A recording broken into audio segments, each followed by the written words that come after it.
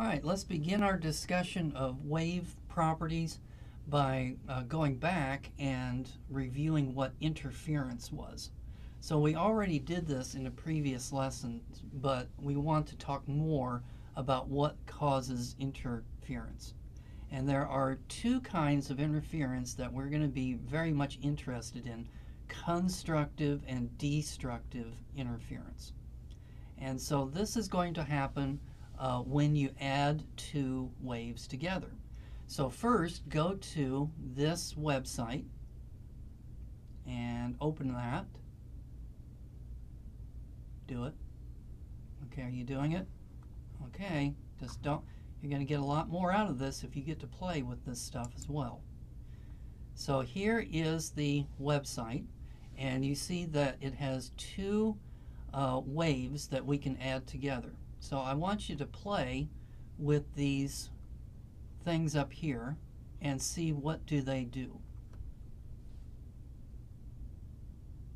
Okay, so the first one is any of these controls are going to control the blue wave, and then these controls over here are going to control the green one.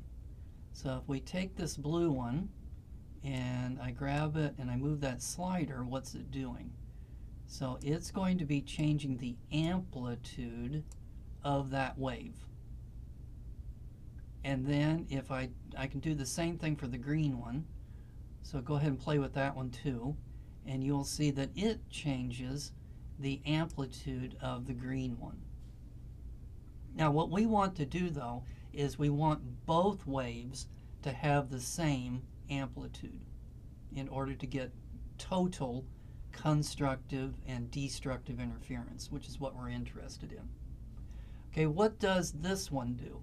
Okay, so what do these do? So if I move it, you see it has the effect of moving it from side to side. And then if I do this one, it moves it from side to side. So this is going to be called the phase angle. So what do I mean by the phase angle?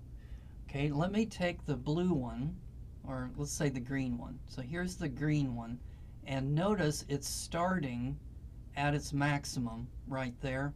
Okay, and then it repeats itself over here. So right here is where the green one repeats itself. So we could put a number to that by remembering that when you go around in a circle, you go around in 360 degrees. So if we want to think about this here, like this, and then here's our midpoint, and then that green one is starting up here, we could call this 0 degrees. And then over here, so where it's going to go down, and then it's going to go back up again, and so here's where it's repeating itself. We could call this 360 degrees.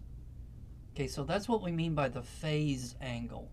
The phase angle is going to be where this thing is beginning at. And the phase angle is going to go from 0 to 360 degrees. Another way of thinking about this is if you go around in a complete circle, that's also going to be called 2 pi. So we could also say that this thing goes from 0 to 2 pi over to here when it repeats itself. And so does the blue one. The difference is where is the blue one beginning at, and then where is the green one beginning at. Okay, and then now this one down here, I'm not going to mess with it because it's going to be kind of difficult to put it back to where it was, but you can. So go ahead and manipulate those sliders, this one and this one, and what you're going to notice is it's stretching the wave out, or it's taking the wave and compressing it. So you could think of it as changing the wavelength of the wave, or you can think of it as changing the frequency of the wave. So both of the definitions are okay. So the bottom slider changes the wavelength of the wave, or you can think of it as changing the frequency of the wave. Now we want to put the two waves together.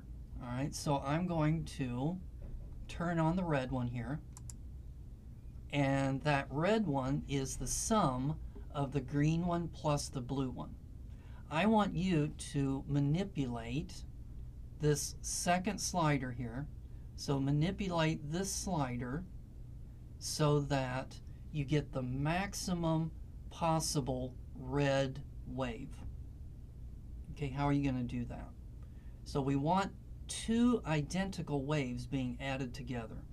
They have to have the same amplitude and they have to have the same wavelength. So don't do anything with this one and don't do anything with this one, but you can manipulate this slider and see what happens.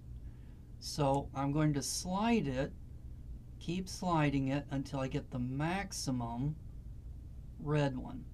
And you see that that's going to occur right here. Notice that they're both starting at 0 degrees. So what's their change in their phase? 0. So constructive interference is going to occur when you have a phase difference of 0. So we say that they're in phase when you have constructive interference. Okay, now take the slider and move it so that you get destructive interference and see what you're going to get.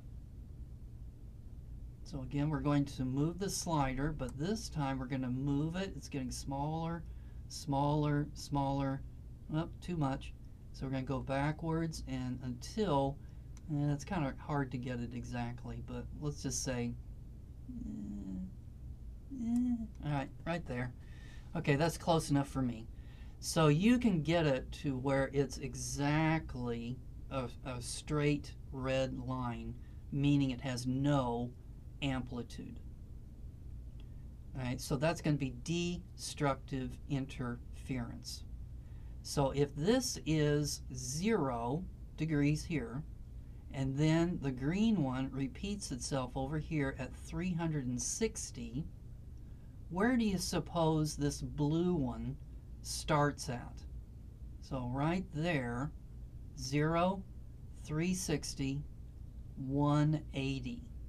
So we say that this blue one, the phase difference between the green one and the blue one is 180 degrees. So we say that they are 180 degrees out of phase. And then that's what's going to produce the destructive interference. Or what's half of 2 pi? Well, it's pi.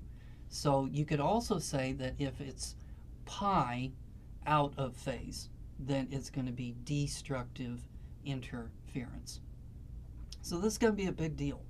We're going to, in several examples, we're going to have two waves that are going to come together either constructively or destructively. Okay? All right, so I think we, actually you might want to keep this one out. You never know when you're going to need to use it again, so just minimize that, and we can go back to here. Okay, and now we're going to take a break, and we're going to find out under what conditions do two waves interfere constructively and destructively.